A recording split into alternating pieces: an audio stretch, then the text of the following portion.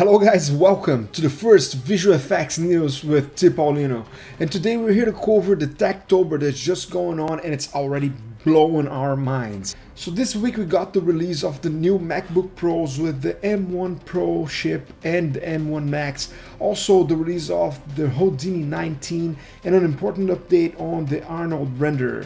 All three are very important for the visual effects industry and are sure to make a huge impact. So let's jump right in. So starting with the MacBook, this year Apple just kicked the bucket with a brand new design for the exterior and the interior of the MacBook Pro. The Mac has many characteristics that are very interesting and it can be found in many other news websites all over the internet. But the most interesting for us visual effects artists are actually the performance indicators. And this year it is just out of this world. What they're offering in terms of CPU performance and GPU performance could be a game changer for anyone working remotely that wants to take their computer to do their work anywhere in the world without having to be concerned about the power that is necessary to run the heavy softwares necessary on the visual effects industry. With a CPU performance of up to 2 times faster than the Core i9 on the previous generation, and a graphics performance up to 4 times faster, which some websites would claim that is equivalent to an RTX 3080 mobile. With this kind of performance, the MacBook is now a powerhouse that could be used by many artists as their main daily driver. Coming from Apple though, there's always a catch. It is a quite expensive equipment. So if you have the funds and the means to acquire one, it might be a good idea. So what do you think? Let me know in the comments below.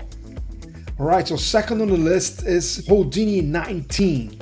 An industry standard software. According to the community, it's been upgrading its workflow dramatically on each new iteration. SideFX is doing a great job. Grooming and muscle simulations are the ones that are closer to me, and in this new version they are combining great artistic tools for look development with some outstanding simulations, generating some mind-blowing results that we can see on the images right here. And in the muscle simulation, it is almost scary to see the kind of results they're getting right now.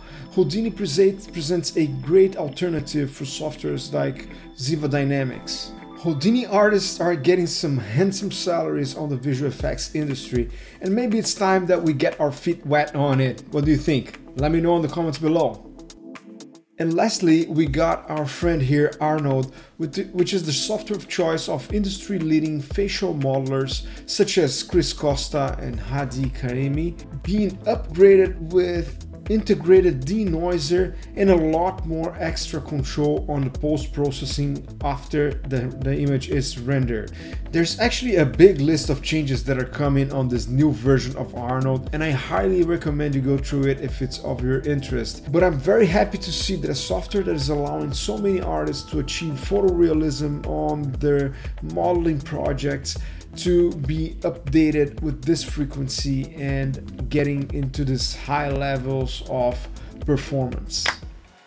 So that's it for today, guys. I hope you're having as much fun as I am with this TechTober, and I cannot wait to see what comes next.